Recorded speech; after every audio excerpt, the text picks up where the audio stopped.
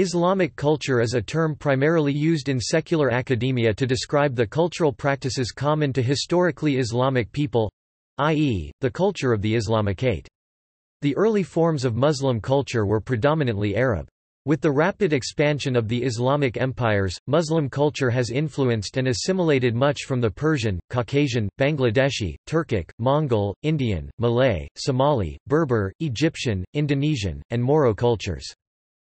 Islamic culture generally includes all the practices which have developed around the religion of Islam, including Quranic ones such as prayer salat and non-Quranic such as divisions of the world in Islam.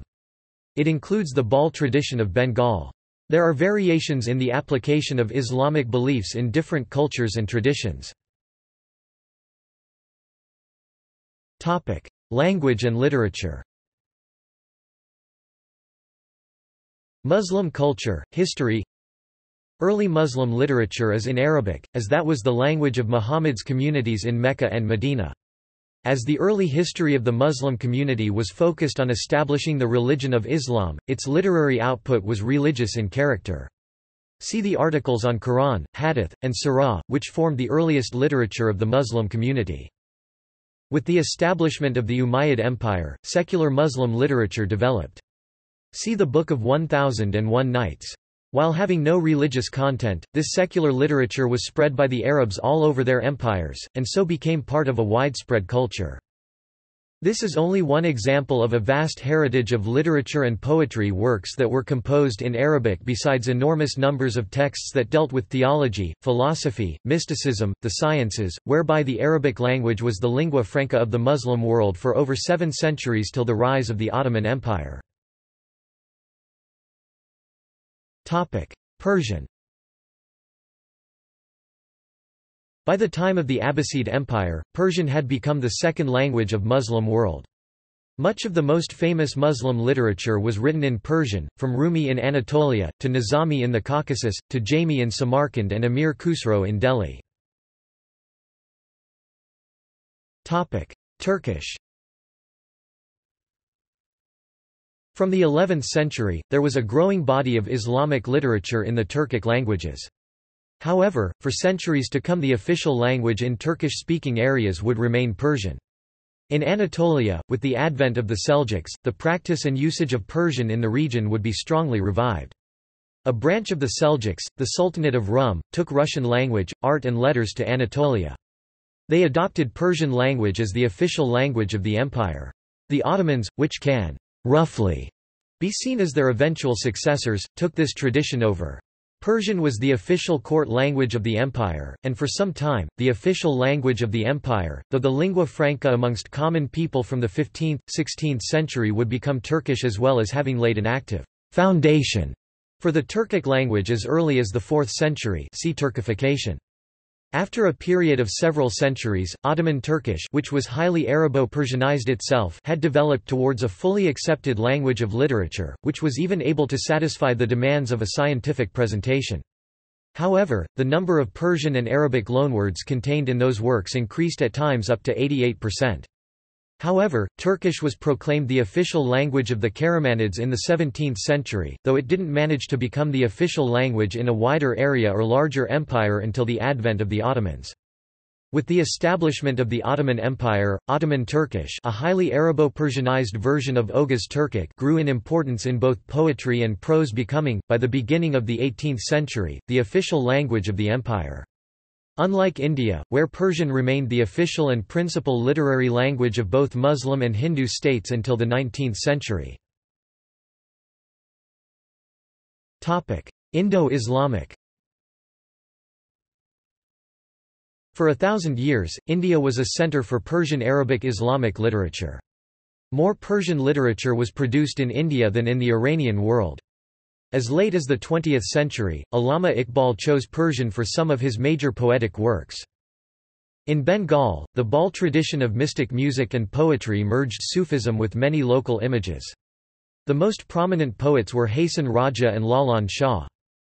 During the early 14th century, the liberal poet Qazi Nazrul Islam espoused intense spiritual rebellion against oppression, fascism and religious fundamentalism, and also wrote a highly acclaimed collection of Bengali ghazals. Sultana's Dream by Begum Rokeya, an Islamic feminist, is one earliest works of feminist science fiction. Art. Public Islamic art is traditionally non-representational, except for the widespread use of plant forms, usually in varieties of the spiraling arabesque. These are often combined with Islamic calligraphy, geometric patterns in styles that are typically found in a wide variety of media, from small objects in ceramic or metalwork to large decorative schemes in tiling on the outside and inside of large buildings, including mosques. However, there is a long tradition in Islamic art of the depiction of human and animal figures, especially in painting and small anonymous relief figures as part of a decorative scheme. Almost all Persian miniatures, as opposed to decorative illuminations, include figures, often in large numbers, as do their equivalents in Arab, Mughal and Ottoman miniatures. But miniatures in books or muraka albums were private works owned by the elite. Larger figures in monumental sculpture are exceptionally rare until recent times, and portraiture showing realistic representations of individuals and animals did not develop until the late 16th century in miniature painting, especially Mughal miniatures. Manuscripts of the Quran and other sacred texts have always been strictly kept free of such figures, but there is a long tradition of the depiction of Muhammad and other religious figures in books of history and poetry. Since the 20th century, Muhammad has mostly been shown as though wearing a veil hiding his face, and many earlier miniatures were overpainted to use this convention. Topic: Depiction of animate beings. Some consider that Islam prohibits the depiction of animate beings in paintings and drawings.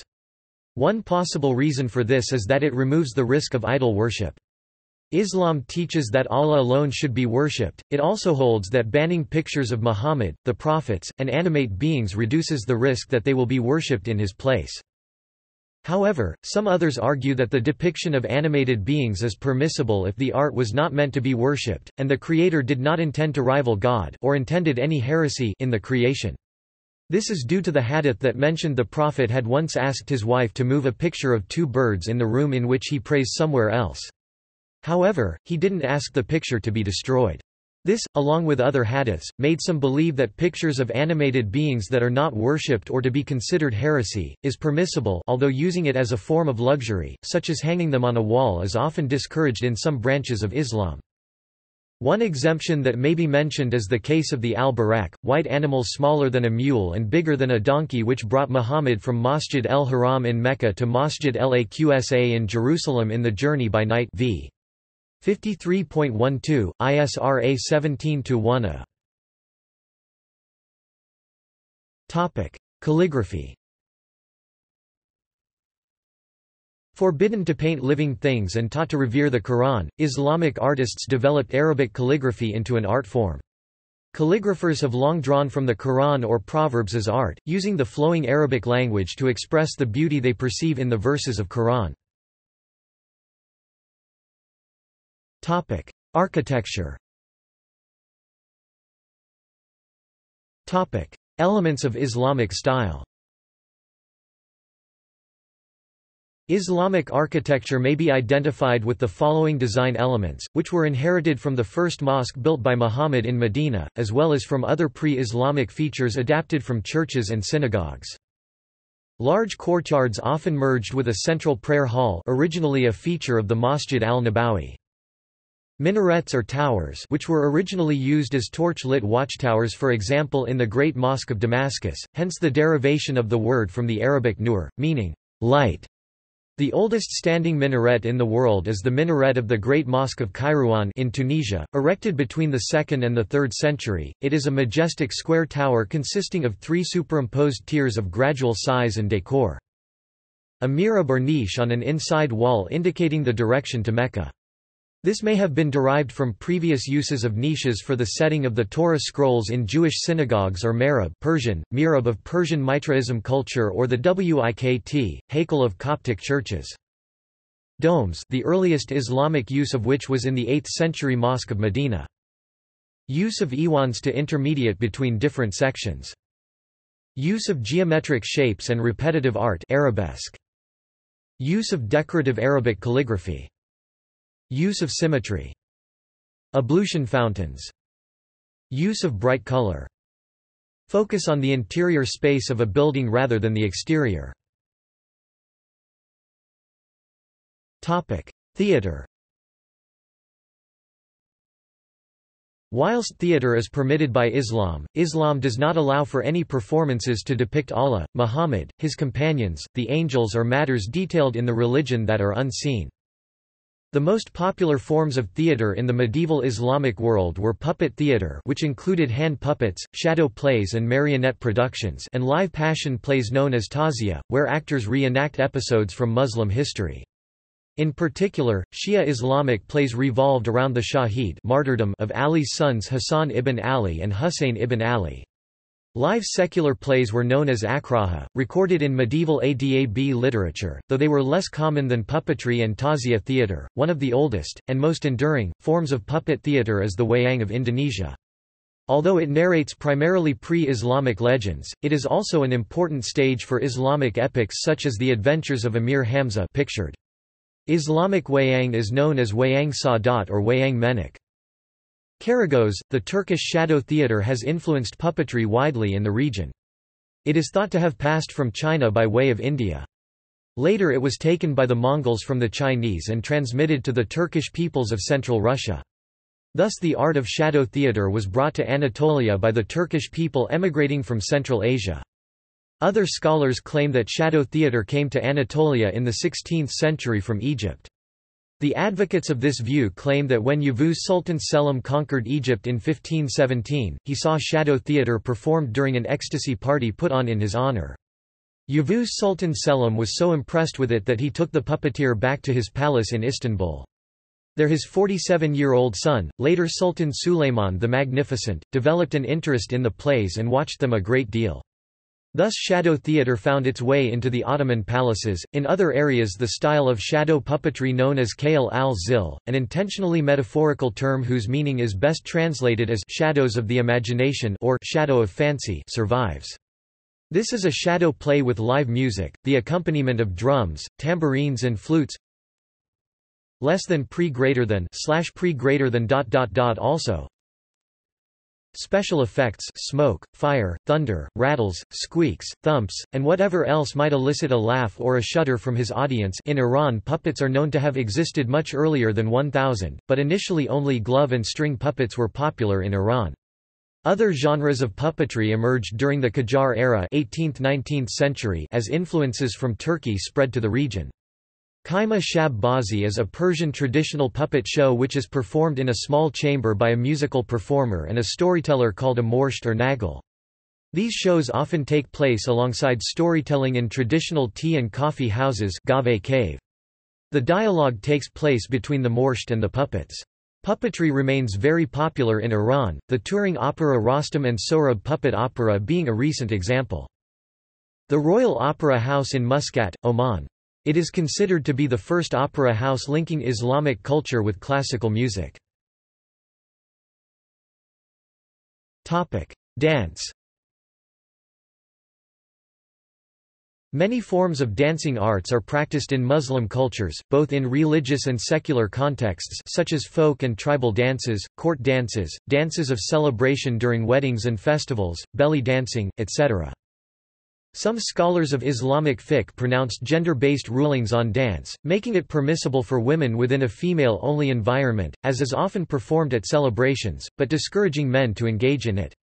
Other classical authorities including al-Ghazali and al-Nawawi allow it without this distinction, but criticized dancing which is languid or excites carnal lusts. Most of the religious orders tariqa which dominate traditional Muslim religious life practice ritualized forms of dance in the context of dhikr ceremonies. Dhikr, recollection of God, is a meditative form of worship different from ritual prayer where the seeker focuses all of his senses and thoughts on God in the hope of attaining marifat, experiential knowledge of God, and triggering mystic states within him or herself. Dhikr can be performed individually or with like-minded followers under the direction of a sheikh, and can involve silent meditation or repetition and visualization of sacred words such as the 99 names of God or Quranic phrases, and may be done at rest or with rhythmic movements and controlling one's breath. Traditional Islamic orders have developed varied dhikr exercises including sometimes highly elaborate ritual dances accompanied by Sufi poetry and classical music.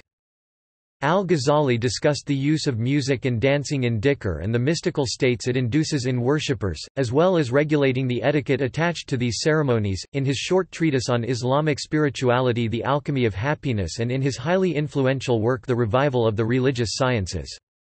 Al-Ghazali emphasized how the practices of music and dance are beneficial to religious seekers, as long as their hearts are pure before engaging in these practices. Notable examples include the Mevlevi order founded by Jalaluddin Rumi, which was the main Sunni order of the Ottoman Empire, and its Sama ritual, known in the West as the whirling dervishes. The Mevlevi order, its rituals and Ottoman classical music has been banned in Turkey through much of the 20th century as part of the country's drive towards secular modernization. And the order's properties have been expropriated and the country's mosques put out of its control, which has radically diminished its influence in modern Turkey. In 2008, UNESCO confirmed the Mevlevi Sama ceremony of Turkey as one of the masterpieces of the oral and intangible heritage of humanity, and the practice is now regaining interest.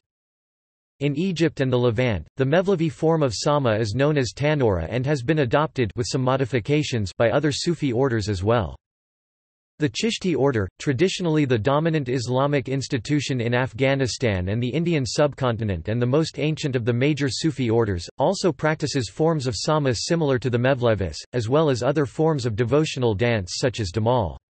The order is strongly associated with the development of Hindustani classical music and semi-classical devotional genres such as Qawwali through famed pioneer figures such as Amir Khusro.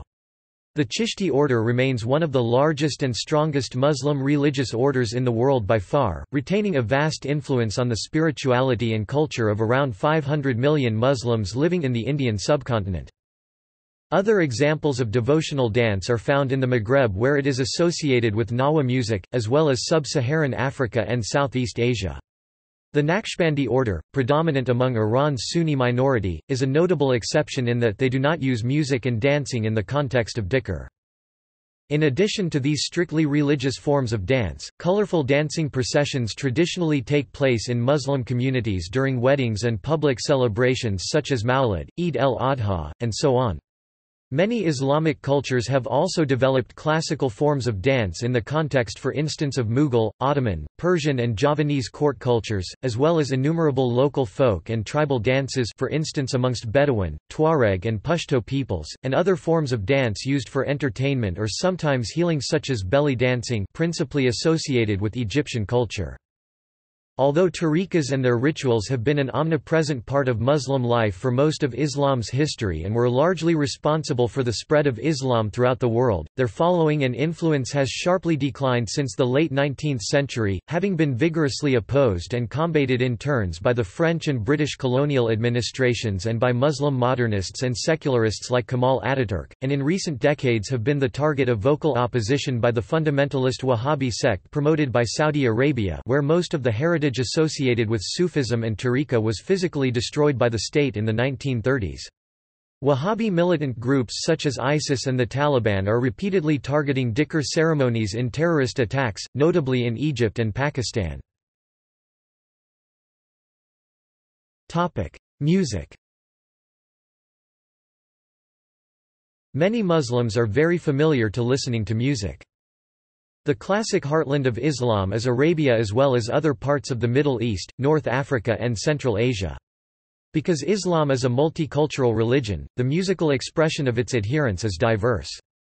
Arab classical music, religious music in Iran, Hindustani classical music, Qawwali music. The Seljuk Turks, a nomadic tribe that converted to Islam, conquered Anatolia, now Turkey, and held the caliphate as the Ottoman Empire, also had a strong influence on Islamic music. See Turkish classical music. Sub-Saharan Africa, India, and the Malay archipelago also have large Muslim populations, but these areas have had less influence than the heartland on the various traditions of Islamic music. For South India, see, Mapilla songs, Duf Matu. All these regions were connected by trade long before the Islamic conquests of the 7th century and later, and it is likely that musical styles traveled the same routes as trade goods.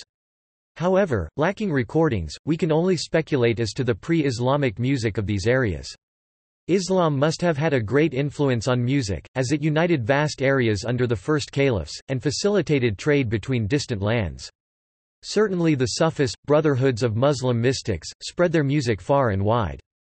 See articles on Eid ul-Fitr, Eid ul-Adha, Ashura. See also Husay and Tabu'uk, Mawlid, Laylat al-Miraj and Shab-e-Barat.